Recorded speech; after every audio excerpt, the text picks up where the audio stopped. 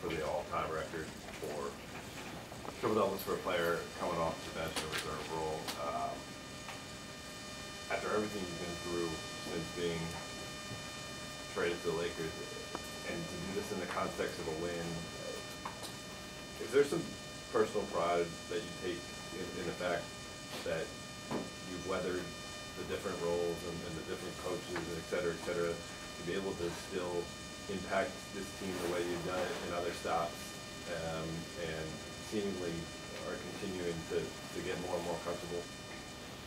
Yeah, man, you know, like I've said before, man, I'm so grateful and so blessed that like I can't give myself the credit, you know, anybody else take it. The man above, God himself, has blessed me, and so much strength and belief in him allows me to go out and do the things that I know I'm able to do with this game, and with this platform, and the way that I know I can play the game. I'm just trying to prepare myself mentally each and every night to be ready to compete regardless of what position or what things are thrown at me. I know with the faith and the belief that I can do anything. I never worry, never waver, try to stay consistent in my craft and find ways to better impact one.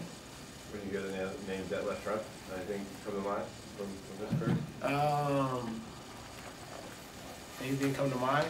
No, other than he played for the Sonics. That's about it. Russ, give it a shot. I'll do some YouTube search after. Russ, maybe. I'm not on YouTube, I'm not sure. You talked before about how much you want to see your teammates succeed. 17 threes tonight, a lot of them on the end of your assists. You know, how good did it feel for this team, do you think, in the locker room to kind of see the floodgates open with three-point shooting? It's great, man. Like I've said before, I embrace and enjoy seeing guys put the work in and seeing it come to life. When you see guys working, shooting, working on their game, and then have an opportunity to be able to see it come to life in the game is amazing. It's contagious, as you can see tonight, and it was good to see that, you know, for a lot of those guys. Russell, knowing that this was coming off the bench was a big adjustment for you in terms of routine. I mean, it hadn't been something you had done since your first month or so in the NBA. 30. I think tonight is your 31st game doing it.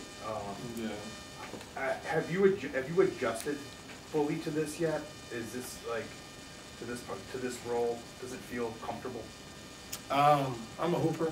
I can do anything, anytime, anywhere. Whatever is asked of me is what I'll do, and I'll continue doing that until further notice.